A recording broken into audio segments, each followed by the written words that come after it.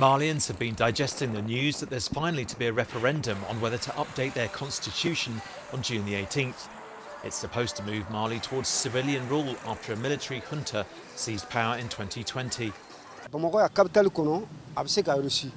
It is possible that the campaign for the referendum will be successful in Bamako, but as far as the interior is concerned, such as in the regions, districts and villages, it is not feasible in such a short time.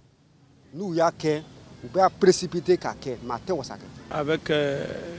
the biometric card, enough Malians have not received their cards.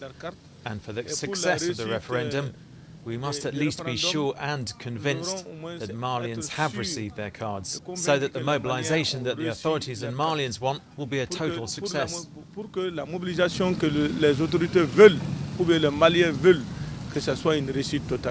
The military junta has come under pressure from the regional bloc ECOWAS to return to civilian rule. It's also turned to Russia's mercenary group Wagner to defeat the insurgencies after rejecting Western help.